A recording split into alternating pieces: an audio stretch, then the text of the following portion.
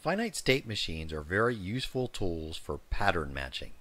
And in this example, we're going to explain how to use a finite state machine for pattern matching and show an example written in Java. Finite state machines are mathematical directional graphs. State or vertices and transitions are graph transitions. So let's assume I want to see if a string ends with a certain pattern.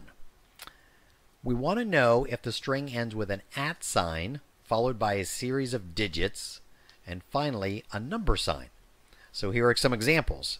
@3 number sign, @1 2 3 4 4 number sign, @0 1 1 2 number sign.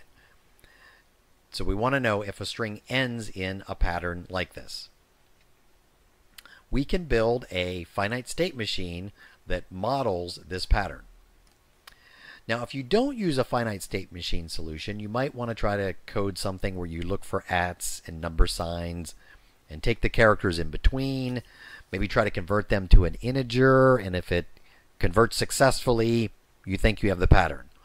If it doesn't convert successfully, you assume that there's maybe not maybe there's a letter or character or something inside of that substring of characters. However, if the series of digits is really big, a really big integer, you might get overflow. So this certainly isn't a trivial algorithm to write. Using the finite state machine approach, we start with each state of the pattern. So we begin at state 0, and if the next character is an @ sign, we move to state 1. So every time you see a transition line, whatever character or characters is on the transition line shows you how to transition. So after reading the next character, if it's an @ sign, we transition to state 1. In state 1, if we get a digit, a 0 to 9, we transition to state 2. If in state 2, we get a 0 to 9. We stay in state 2. So it could be a 2-digit number or a 3-digit number or a 100-digit number. From state 2, if the next digit is an @ sign, that's the beginning of the pattern, so we go back to state 1. Because it could be 2 @ signs in a row followed by digits and a number sign. From state 2, if we see a number sign, we move to state 3. And in state 3, if we see an @ sign, we go back to state 1. That begins the pattern. So it could be an @ sign, number sign, 1 2 3 number sign. And it's kind of implied that at any state, if the next character is a character not on a transition line, that it automatically goes back to state 0. So if we're at state 2 and the next character is a B, the letter B, there's no transition line leaving state 2 for letter B, so it's implied it goes back to state 0. Okay, now we can look at the Java code of how this is implemented. Here is the code to implement the finite state machine. Here in the first line we have the string, and that'll be whatever string we're going to see if it possesses the pattern.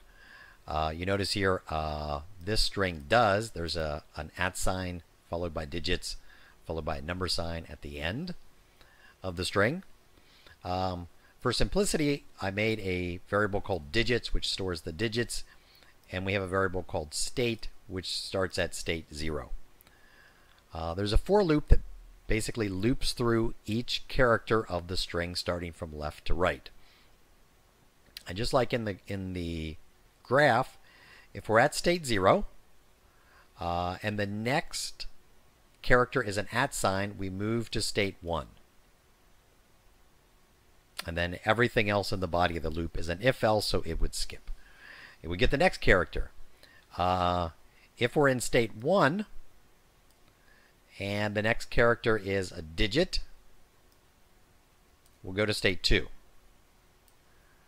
If it is an @ sign, we'll stay in state 1. Anything else will go back to state 0. If we're in state 2 and the next character is a number sign, we move to state 3. If it is a digit, we stay in state 2. If it is an @ sign, we move back to state 1. Anything else, we go to state 0. And finally, in state 3, if the character is a @ sign, we go back to state 1. Anything else, we go back to state 0. And when the for loop ends, if we are in state 3, we know that the string matches. If we're not in state 3, if we're in any other state, the string does not match the pattern. So we can run this, and it says it will match. We can add many digits in here.